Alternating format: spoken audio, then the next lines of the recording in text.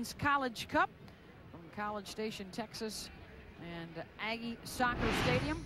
Pilots looking for their second title in 4 years. They won it all in 2002 over in Austin, Texas. And on that day, Christine Sinclair had 2 goals. This is the game winner in overtime to give the Pilots their first ever team title.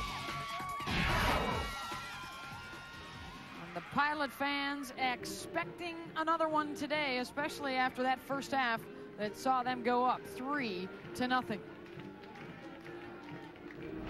And the goals have been beautiful. And really a lot of great teamwork.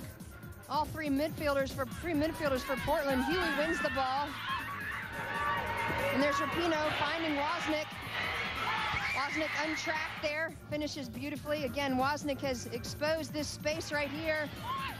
Cuts it back. Oh boy, Sinclair left wide open, but hits it side netting. And here's Budge with a beautiful ball in that sneaks through, and on one turn and an explosive step and then an incredible finish, Sinclair for her second goal.